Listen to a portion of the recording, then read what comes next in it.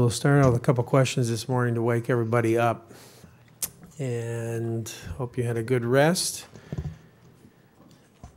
We're going to be spending the next 50 minutes or so talking about complications of AF and ablation and how to avoid them. Certainly complications of all these procedures are fair game for boards. First question is, what is the most common cause of death in AF ablation? Fistula, stroke, tamponade, sepsis, or MI?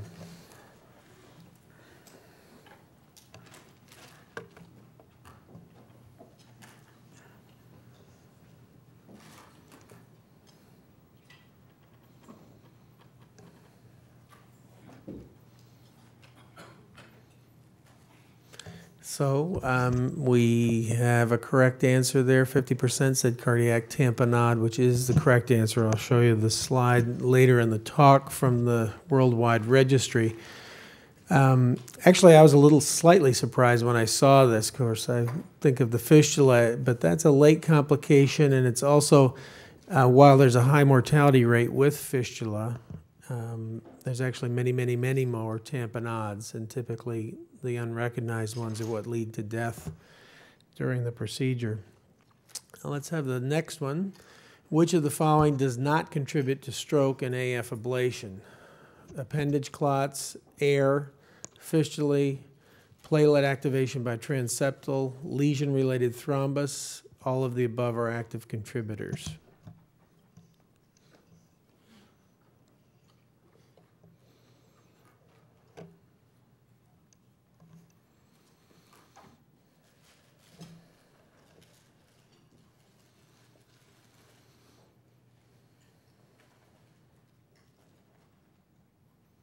Very good. 2/3 said all of the above are active contributors, and indeed they do. Air embolism usually complicating transeptal puncture and esophageal atrial fistula, again, while not immediate during the procedure, and that may have been the confusion here, certainly does cause embolism and stroke in the 2 to 4 weeks after this starts presenting after the procedure. So let's go into the discussion. Doug Packer mentioned yesterday the consensus statement that came out 4 months ago from 48 of our colleagues on 4 continents concerning AF ablation. Again, if you haven't read that and want a nice review of current state-of-the-art thinking about AF ablation, both surgical and catheter-based, I'd encourage you to read it. It's about 80 pages, but it's organized nicely and is pretty clear. These are the current indications. Of course, symptomatic atrial fibrillation. We don't have an indication for asymptomatic atrial fibrillation for ablation at this point in time. Patients who are refractory or intolerant to at least one antiarrhythmic drug carry a class 1A indication for PAF. That's the 1A that we have. 2B for persistent and long-standing. If you look at patients who have never seen an antiarrhythmic drug, and that'd be about 10% of my practice, PAF has a 2AB indication, and the other persistent and long-standing are 2BC. So really the main one that has a 1A where everyone kind of agrees, yeah, they've failed a drug, they're PAF, that's a class 1 indication. The rest are 2s.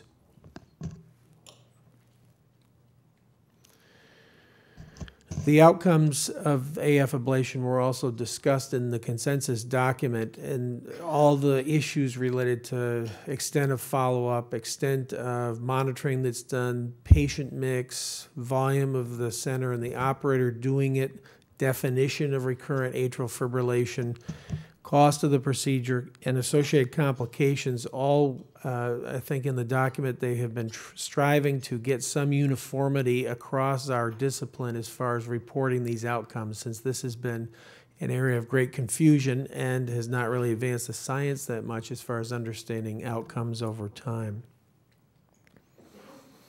So complications. Complications, of course, are part of everything we do.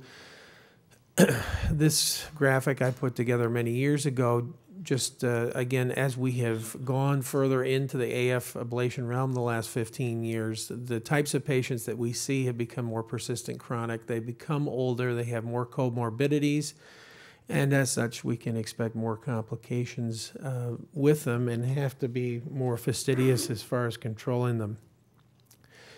This is the laundry list of complications. I'll come back to this slide later in the talk, again showing examples. So just to highlight a few of these. So stroke and TIA, and again, these incidences either come from worldwide surveys, meta-analyses of some of the randomized studies that have been presented, or single center studies that have presented complication rates with their outcomes. So the incidence of full-blown stroke and TIA, 0 to 7%. Fair number, again, be on the order of 0.5% average. Doug talked yesterday about this issue of silent embolic microemboli. Anywhere incidence on MRI scans of 7 to 38%.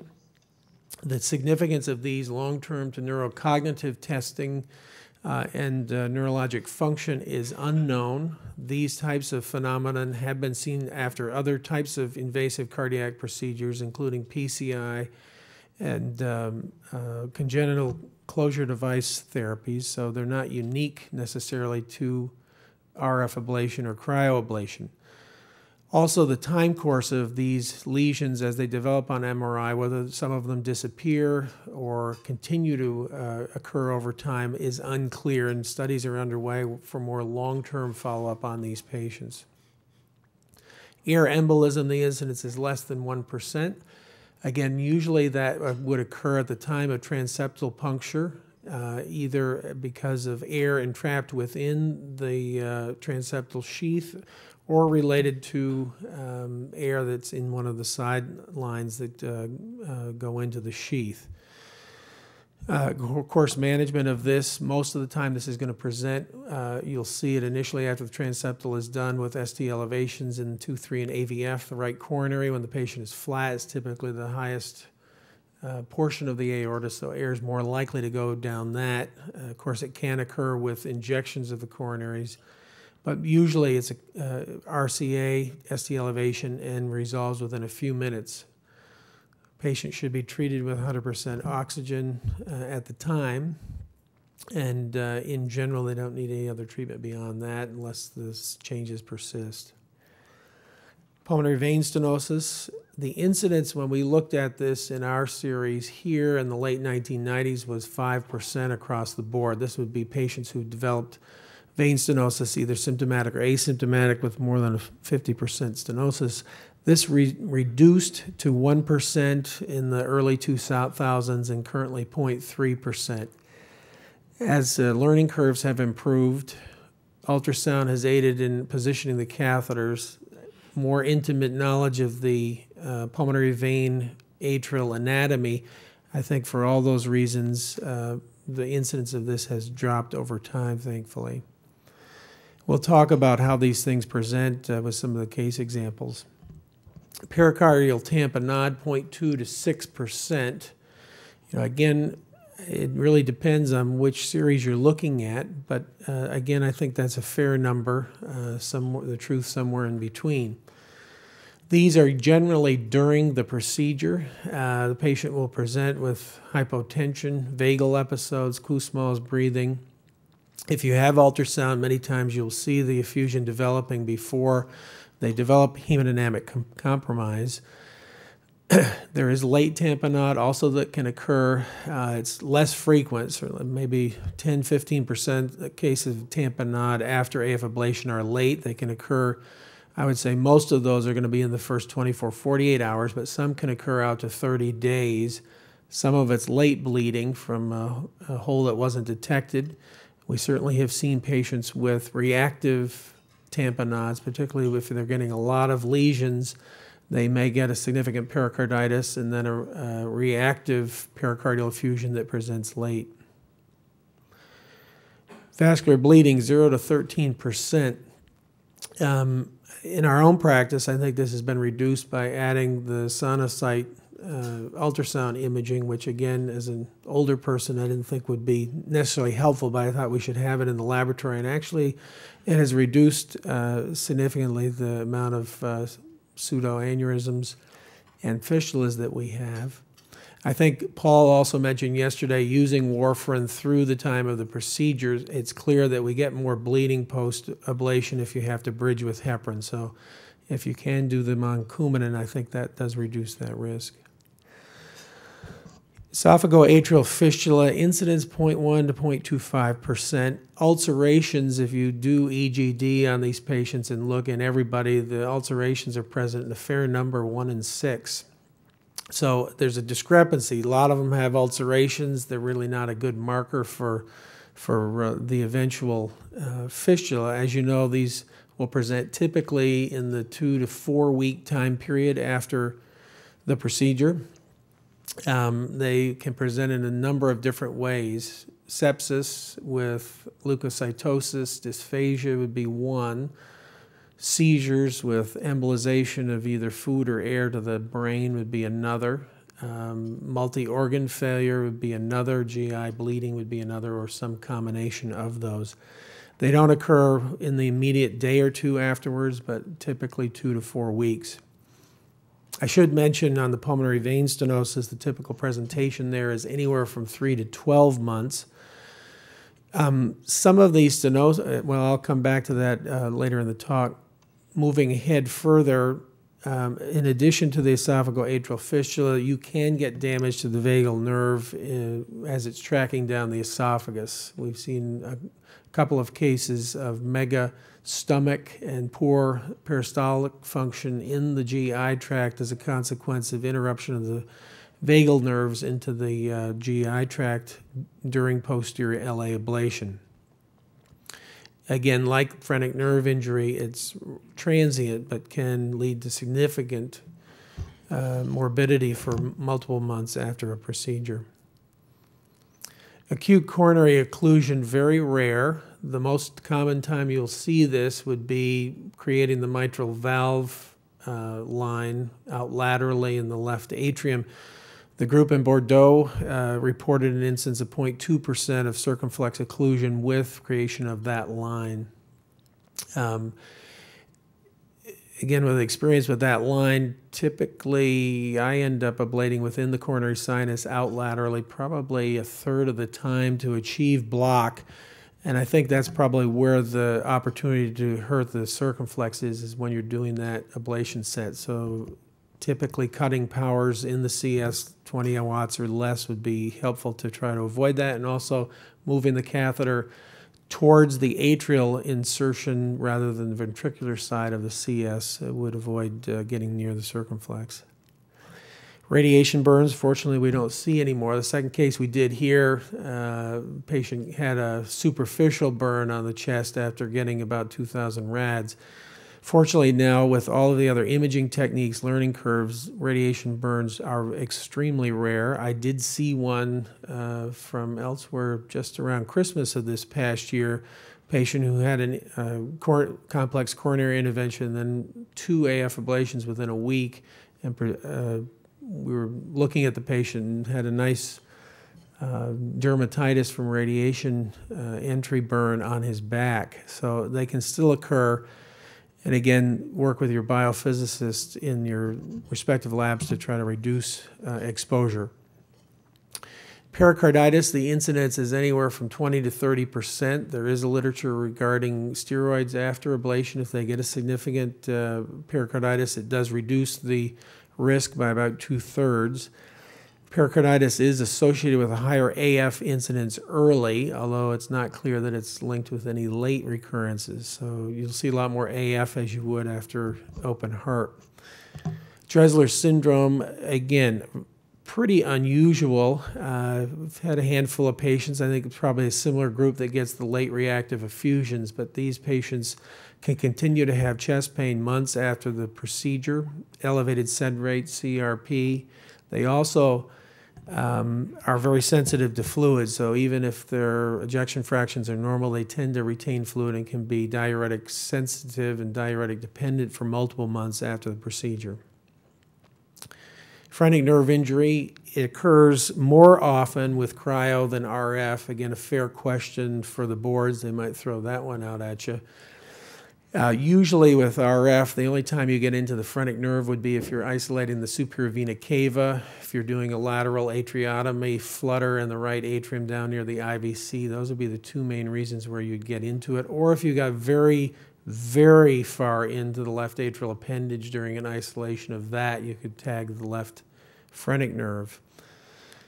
As you know, with the cryo balloon, particularly the smaller balloon, the 23 millimeter, in the European experience where they use that balloon a lot, if you pushed it way out into the right superior, less so the right inferior pulmonary vein, you could get the phrenic nerve. And the incidence in the European experience was about 7 to 10%.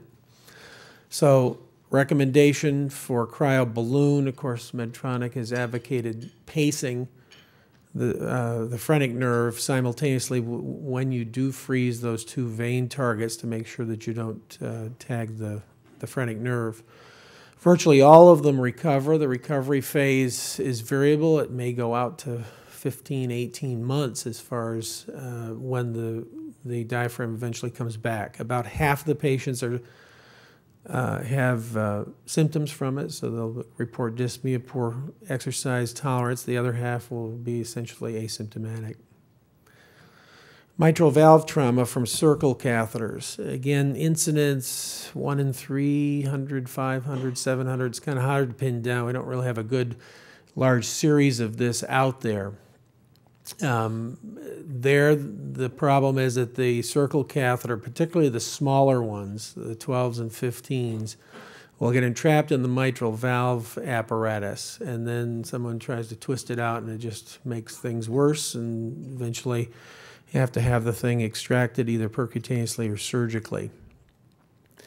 We talked about death, and we'll talk a little bit about the proarrhythmic effects later in the talk, too. Some people don't consider this a complication if you get an reentrant atrial tachycardia after you place the lesion sets.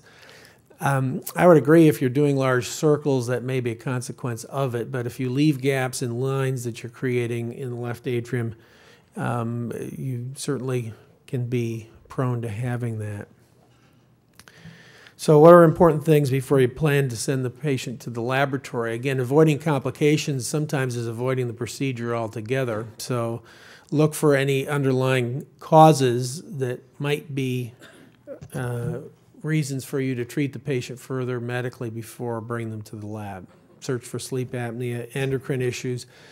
Remember the first few years we weren't looking for thyroid disease, and we picked up a whole bunch of hyperthyroid patients after we started screening for them. So look for that. Occult valvular heart disease is another common one. You know, mild MR on the transthoracic echo on the TE shows 2 jets that are severe. Well, you're probably going to want to plan a different approach for that patient. Is there a familial syndrome? There's really no good gene testing. Mike Ackerman will be talking about genetic testing in regards to channelopathies this afternoon. We really don't have a panel to look for this in families, but it's good to at least know about it beforehand. One other thing I'd mention, occult syndromes. Besides MR, we've also seen several occult HOCM patients show up with atrial fibrillation too. So I would say, again, echo may not be the gold standard to pick that up, and we've found it on some of the CT or MR scanning we've done prior to the ablation. Anticoagulation, again, our approach right now, and it's a work in progress, is to do these patients on warfarin throughout the procedure. Even with giving warfarin, heparin is imperative. ACT targets and the what we use, and in the consensus, 300 to 400 seconds. Using Coumadin, certainly you can pull sheaths and reverse them at the end. Sedation, this was, again, I don't think this will be tested, as Doug said yesterday, because there was no consensus amongst the experts publishing the consensus document. Some labs do this under conscious, some under general. And so I don't think they could ask anything about that. Additionally, they're not going to ask anything about some of the newer delivery techniques. I don't think they would ask about, for instance, laser versus RF. They might ask RF versus cryo, questions related to that, either complications or effectiveness. Again, general rule of thumb, RF more effective than cryo safer than RF. Robotics, they're not going to ask about that again, it's too early. And some of the sensing contact systems, the the EndoSense, the J&J product, the sensor with the Hansen robotics, they're not going to ask any questions related to any of that. In regards to how to deal with the transeptal, when we first were doing these back in the mid-90s, we put transeptal sheaths in kind of like we'd been doing for valvuloplasties and diagnostic casts. So we'd place the sheath before heparinization was done. We'd get everything in place, and then we'd heparinize the patient 3-5 minutes after the sheaths were put in. We found out as soon as ultrasound became available that this actually was associated with a relatively high incidence, 4, 5, 6% of thrombi that was developing on the hardware in the left atrium.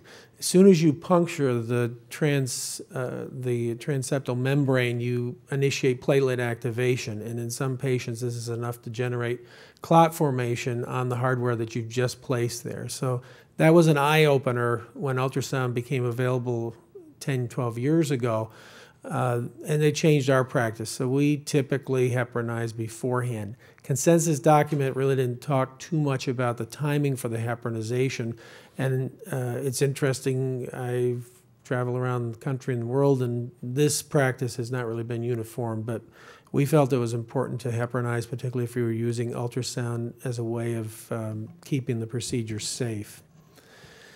The other thing that we do is make sure that the sidearms of the sheaths are continuously infused with saline heparin during the procedure as well. So what else can be done to reduce complications, enhance safety? Well, if you can't see it, you don't know what's going on. I think I learned that from using ultrasound 10 years ago.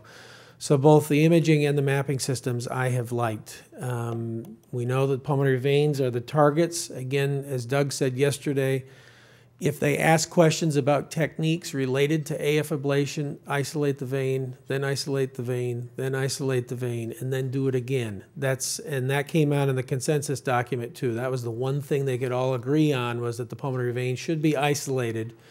And other than perhaps Dr. Paponi and a few other people who still use voltages for deciding if the vein is isolated, that also meant using a circle catheter to reassess if there was connection of the vein potentials to the left atrium. This is from Cook's lab, again just showing in AF patients who have recurrence. This is PAF patients, most of them third with recurrence of AFib at 8 months follow-up.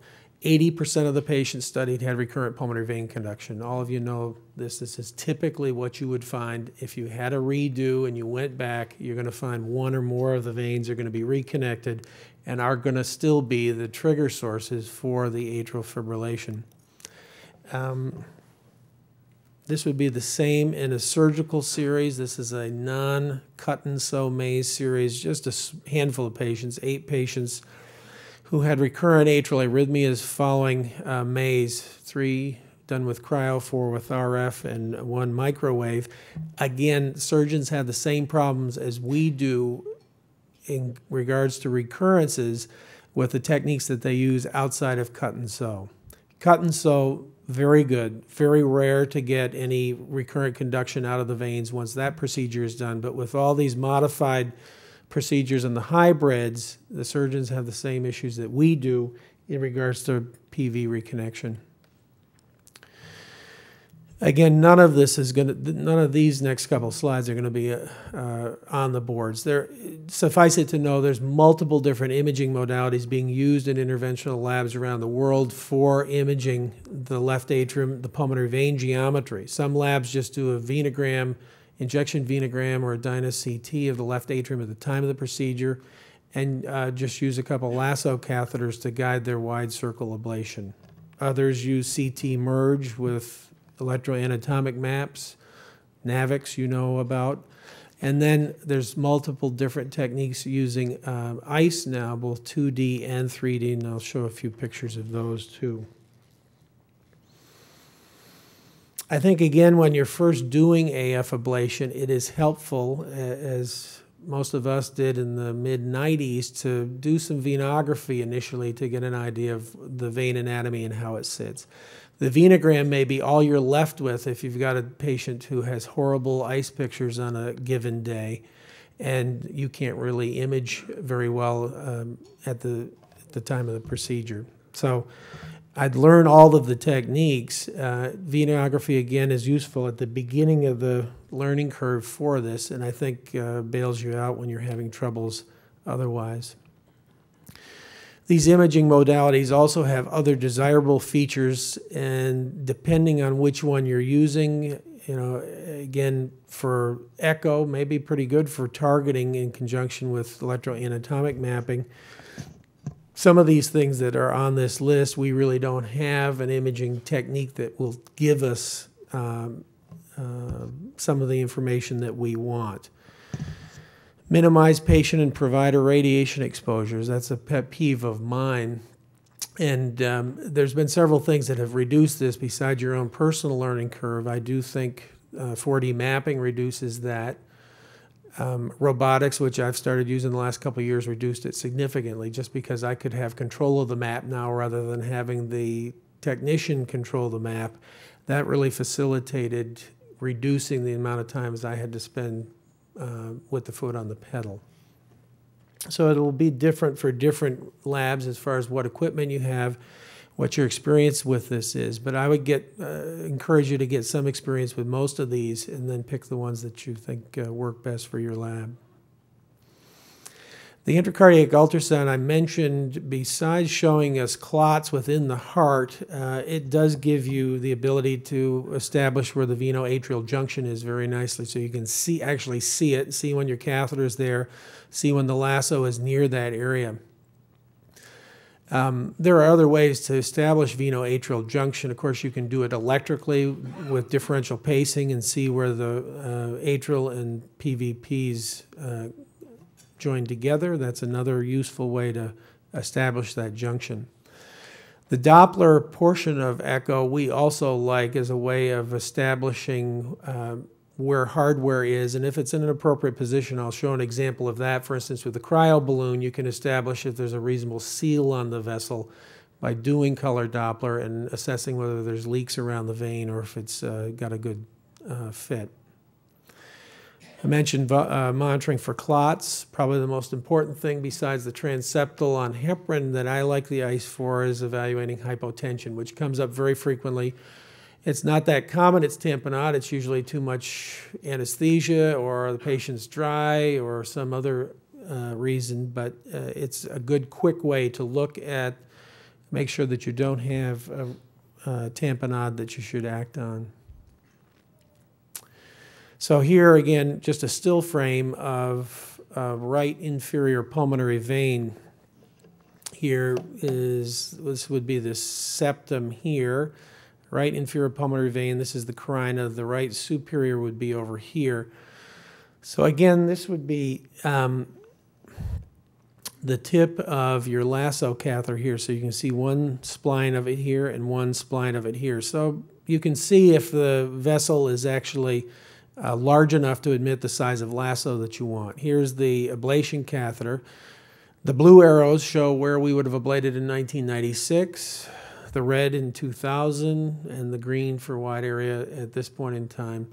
So again, you can get a very quick look as far as where the catheter is and how it's sitting in these veins. And again, much more so, I think, than typical venography, particularly for the superior veins, where the superior aspect of the vein, as it lays on the left atrial roof, usually people are in the vein further than they think they are. The other thing echo will give you with the left veins, of course, is the variation of the atrial or venous anatomy in the left veins. There's variability in both the right and left veins. About 20% of patients will have a right middle cardiac vein or multiple right medial pulmonary or right pulmonary veins. The left, about 20% will have a common antrum. And sometimes this carina is recessed quite deeply inside the left common. This anatomy you also, of course, get from your CT and from your MR if you're doing those before the procedure, but this is real time and again gives you information that you can use to position catheters and monitor therapy. This is a 78-year-old woman during the transeptal. So again, you can see the coronary sinus here, the imaging catheter is in the right atrium. Left atrium, usually the punctures are done somewhere near the level of the left veins, which you just barely see here. This little dot right on the tip here is the light up of where the needle is, and then the dilator is here. Now, in this case, we were doing the transeptal, and then all of a sudden we were pulling back, and then saw this little thing here. Now again, if you're not doing this with ice, you don't see this. So it's like anything. You don't do the ultrasound, you don't see what, you see a lot of things that you wish you hadn't seen before. Dr. Friedman has seen this before because I know you've had a case of this as well. I don't know if yours looked similar or not, but so what is that? Well, it kind of, okay, maybe it's a clot, but it kind of has kind of an oddball look to it. Little bit of a spiral look to it, and we got it out. This is the piece here. It's not very big, but it was a little bit of a scored segment from the needle as it was coming up through the dilator. It had scored off a portion of the plastic from the inside of the sheath, and basically that's what we had. This is a Medtronic needle. If you look at the bevel on this, and actually both Medtronic and Bard have bevels up at the top of their needle, whereas St. Jude, the bevel is just the opposite. So the sharp portion is on the bottom. The Medtronic in particular, I don't see it with the Bard needle, even though this is scored the same way, but this needle, if you put it up through these sheaths, even different sheath than this, it really gives you a lot of this type of motion as you're moving it up through the sheath. So I've abandoned using this for the most part for this reason. Well, this next one, again, it's just ultrasound showing a cryo balloon in a pulmonary vein, just showing the color Doppler as we're seating the balloon in to achieve a seal. I think, as you know, you can do this hemodynamically. You can also do it with contrast. This is nice. Again, I think it's very reproducible. You don't need to give much in the way of any contrast to the patient. So again, another use for ultrasound that I think is helpful. This is also showing similarly ultrasound positioning. This is one of Brian's slides, actually. I have a few of them in here. Just showing a Watchman placement in the left atrial appendage.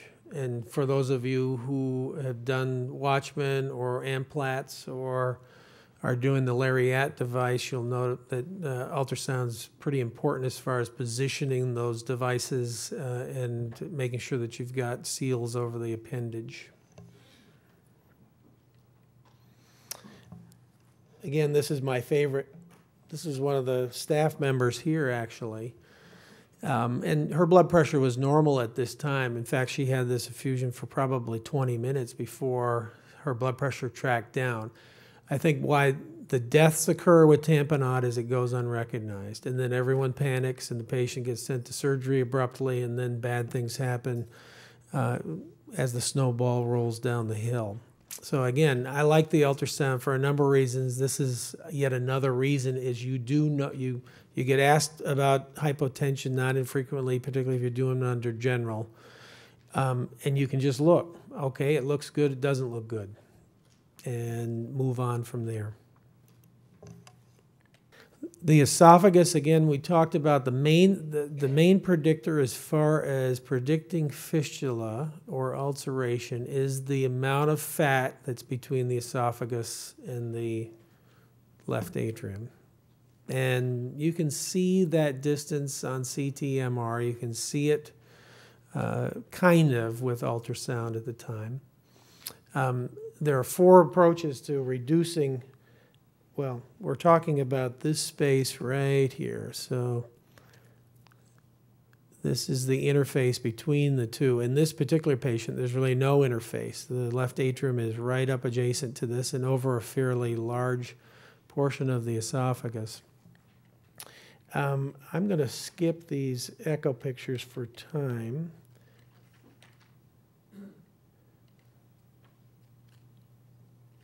And come back to these images here. We'll show some with the esophageal monitoring and how to try to avoid the fistula. First off, this is a manifest patient with a stroke. 37, he came out of the procedure. He was confused. Everyone thought it was post-op confusion. It persisted for about 6 hours, and then the MRI was taken. These patients, again, I mentioned on one of the initial questions, the mechanisms for their clots can be varied. They can have clot in the left atrial appendage. One thing in the consensus document about how to screen for clots in the atrial appendage, they still recommended TEE as the gold standard, not intracardiac ultrasound. So you can miss them on intracardiac ultrasound. You certainly can see them very well sometimes, but TEE should be still the gold standard. If they asked about that, you know, how would you screen for clots before doing your AF ablation, it should be TEE and not ICE. As far as thrombus formation, this is a question they could throw out there. This is from Marc Dubuc in the group in Montreal. Just looking at the initial experience with the cryo catheter versus RF. Again, more circumscribed lesions with cryo and less thrombus seen in these animal studies of cryo versus RF. So cryo theoretically leads to less thrombus formation compared to RF on the surface. I don't think they're going to ask any questions specifically to any of the occlusion devices, nor do I think they're going to ask really much in regards to the novel agents at this point in time. I think they're mostly still going to be interested in guidelines that revolve around vitamin K antagonist. Know something about pulmonary vein stenosis management. Again, the stenosis will typically first get picked up 3 to 6 months after the procedure. This is a patient CT showing right inferior pulmonary vein progressively stenosing. Here there's about an 80%, 70% stenosis, and then at 6 months a subtotal occlusion. These patients, about a third of them will have no symptoms whatsoever when they stenose off a vein. So we've seen plenty of patients with complete occlusions of a single vein and have no symptoms whatsoever. And yet you have other ones where they have 2 80s on the same side and get hemoptysis and cough and pulmonary infarcts and then develop subsequent pulmonary hypertension. We were shown a case, Paul, last week in China where both left pulmonary veins were completely occluded, and the VQ scan showed basically no perfusion to the left lung and very, very patchy ventilation. The patient was asymptomatic 3 years out after the procedure. So I'm amazed how patients can both probably collateralize venous return from their lung, but they also have the ability, some of them, to auto-regulate the lung and reduce ventilation to that lung so that they don't have as much of a mismatch or symptoms. If you're going to intervene on these, it should be done before they get to the point down there where it's subtotally occluded. So if you do have one, they have some symptoms and you're concerned about them, the time to go after them would be back here at this 3-month film. About half can be managed just with PTVA. The other half, because of recoil and recurrence, do require stent placement. And again, just showing the placement of one of those. This is in a superior branch of the left. I mentioned that the incidence of this has dropped off over time. Again, one other reason for it is, again, because of our lesion sizes are moving away from the osteums. This slide's courtesy of Packer. This is animal work that he did with the cryo balloon, and just emphasizing, even though cryo has a reduced incidence of thrombus. And I mentioned if you get a question, they're asking you, should you ablate this anaerobic septal pathway with cryo or RF? Probably always choose cryo. But cryo can cause damage to adjacent structures, and none of them are out of line here. It can cause esophageal erosions. It can cause pulmonary vein stenosis. It can damage the phrenic nerve, we know from clinical trials. It can cause intracardiac thrombus. Here he's showing damage to this animal's left lower lobe related to venous infarction. So certainly cryo, it does ablate tissue and it can cause collateral damage as well. This is from his animal work, again, just emphasizing how if you get an undersized balloon, what happens? You get the balloon far into the vein, you get really cold temperatures, which you say, gee, this is a great contact, we got real great temperatures here. But those low temperatures due to seals far in the vein also are more likely to stenose, as they are to cause phrenic nerve injury too. I'm going to skip here and talk about the esophagus. So I think, as you know, the esophagus does have a variable interface, and it's not reliably in the same place on one day as versus the other. These are just 3 different patients we looked at many years ago, showing the black dots were the esophageal interface with where we were placing the circles at that time. So it's very variable. I'd say more often than not it would be this pattern over here where it's interfacing close to the right inferior pulmonary vein. Sometimes you're lucky and it's right down the middle, but more often than not it's this pattern here. You do have an option as far as where you put the roof line. I would encourage you to put them up top rather than bringing them down the posterior wall too much. Additionally, the esophagus, it may be even inside the pulmonary vein sometimes. So I have seen a couple cases where people were actually doing just segmental ostial ablation and got esophageal fistulas because the esophagus was actually right there at the base of the vein. These are the 4 approaches advocated in the consensus document as far as reducing the overall incidence of this. None of these are validated. They're all hunches. Modifying the energy delivery was used by 3/4 of the people in the consensus document. So instead of 30-40 watts, burning 15-20 watts on posterior wall. Or the modification, the other way to do it is kind of just drag over that area to make the figure look good, but not to really release any energy. A second would be visualizing the esophagus and abstaining from ablating anywhere over it. So you image it with ultrasound.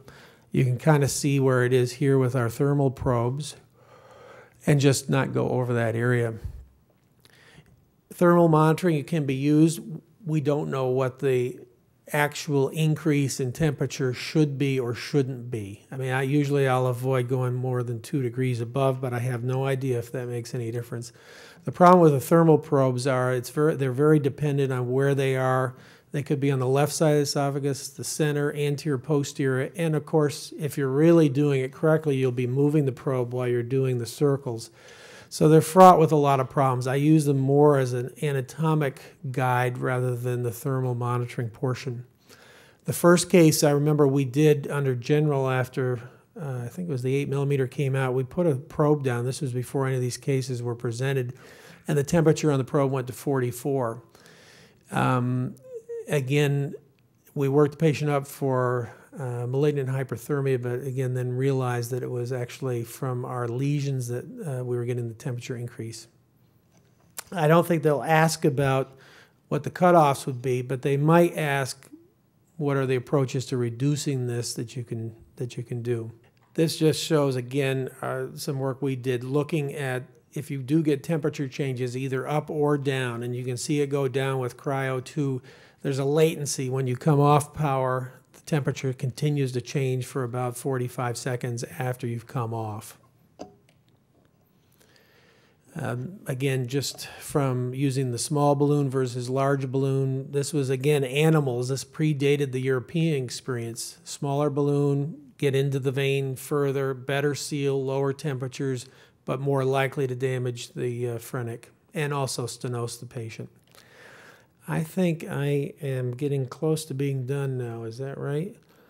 Couple things I'm going to finish up with just about recurrent arrhythmias. I said that ablation, having a reentrant atrial flutter after AF ablation, some people consider a complication, some don't. I think it's a complication if you haven't bothered to check your lines. And that's another thing that's in the consensus document, that besides checking cavotricuspid lines, if you're going to do other lines, mitral line, roof line, CS lines, you should try to document that you've got bidirectional block at the time, and if you don't, then ablate more.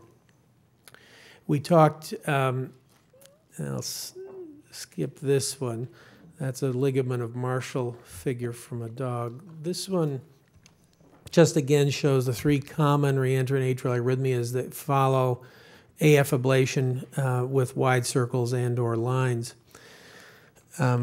Yesterday, Bill, I think, showed a case of mitral isthmus flutter, then the roof flutter that's usually related to reentry around the right-sided circle, and then flutters that are kind of drive you nuts when you have them, ones that involve both atrias, and usually the coronary sinus is part of the circuit as well. Sam had mentioned yesterday that the coronary sinus has multiple connections back up into the atrium, and of course when you're doing an MCV pathway, it's better to ablate on the ventricular side than atrial because of all these connections. Those multiple connections also provide the ability of the coronary sinus to act as a 5th chamber in the heart, if you will, and can participate significantly in some of these reentrant flutters, even outside of the vein of Marshall area. This is a 47-year-old with flutter, Hohokam myectomy, and had a Mays 3, which is the cut and sew. You can see typical after surgery that these P waves are very small, and it's very difficult to make much sense of P wave morphology. As Bill said yesterday, if the patient's had surgery or prior ablation, you can't really use the P waves all that well to really guide where you're going as far as the ablation. Here's the activations, again, left to right activation on the coronary sinus, with CS1-2 being distal. This is the map. Now, you've got the left atrium over here, and this is a voltage map. Pretty much as would be typical after cut and sew Mays, the posterior wall is all scarred. There was no signals there at all. You go into one of these cases, put your catheter on the posterior wall. If there's no signals, you know the surgeon's done a good job as far as cutting around the pulmonary veins. In this case, there were low voltages up top here underneath where he had created the posterior box, and also on the mitral isthmus. So this is the position of the catheters after the ablation was done. You can see we've got a catheter out in the coronary sinus here. That's where the termination of this line was. There's a coronary sinus catheter, 1 here, 20 here, and then a mitral isthmus catheter, 1 here and 20 here. So again, looks very similar to the orientation you would do to look at a cavotricuspid line. Notice with the termination, you've got the flutter going on here, but some delay, and already reversal of the proximal CSs, a little bit more delay, and then termination with block there. This is, again, like Bill's figure yesterday, showing pacing at the distal coronary sinus, which is the 1-2 here in blue, and then showing reversal and marked delay as it goes all the way around and then comes through the CS this way. Additionally, the endocardial catheter shows the same thing. Now we've got 1920 in orange, which is up here near our pacing area. Double potentials here at 11 and 12, and then it reverses around and comes back the other way. Now pacing the other direction, same thing. So now we're pacing down here at the blue arrow. You go out this way, block, and then go all the way around and come here at CS1-2, and then proceed later as you come towards your block line. Same thing on the endocardial here. All of these are on the pacing side of the line. You hit the block line here, and then The electrograms at 19 and 20 are very late because, again, you've had to come all the way around. So I think I'll finish there for time reasons, and we'll move on to Paul.